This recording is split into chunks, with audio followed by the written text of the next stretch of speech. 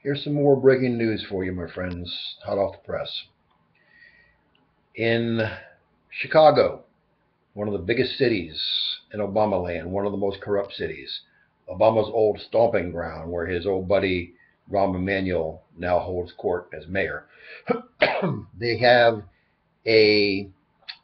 something you can't call anything but a FEMA-like prison camp that's held 7,000 U.S. citizens with no access to attorneys.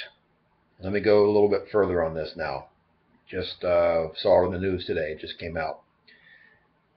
The place is called Homan Square, where Chicago police have disappeared, they call it, 7,000 people. Again, no access to attorneys. They're held captive against their will, illegally for long periods of time, endless accusations of torture, and who knows what else. What would you call this? I'd call it a FEMA prison camp operating in the middle of one of the largest cities in Obama land, formerly America.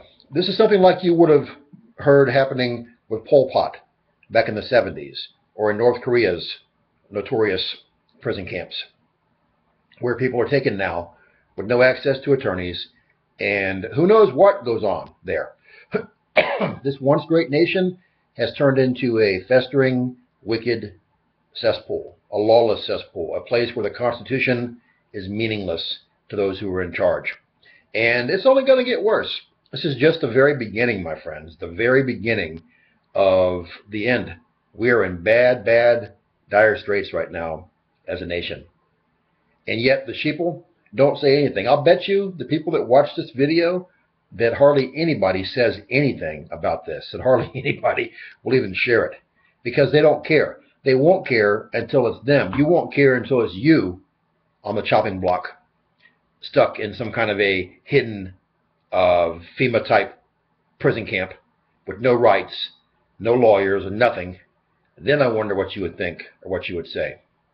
The bottom line is this. There's no hope anymore unless you have hope in Jesus Christ. You have to know Jesus Christ as your Lord and Savior to have hope of eternity in heaven. If not, this world's about to fall to pieces and all hell's about to break loose, and you will be left here for 2/3 of you to die if you're not ready for the imminent harpazo, catching away, rapture, whatever you want to call it. I've got a prayer for you if you've never been saved or you're a backslider. It's in the box, the comments box below the title of the video.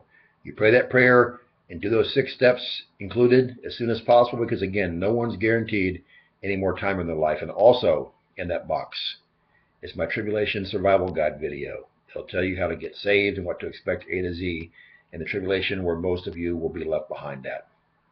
If you'd like me to pray for you for anything, contact me and I will.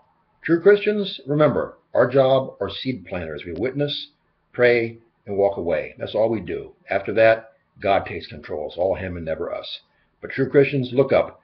Our redemption draweth nigh. We fly soon. Let's see how many people actually care, and will share this breaking news video.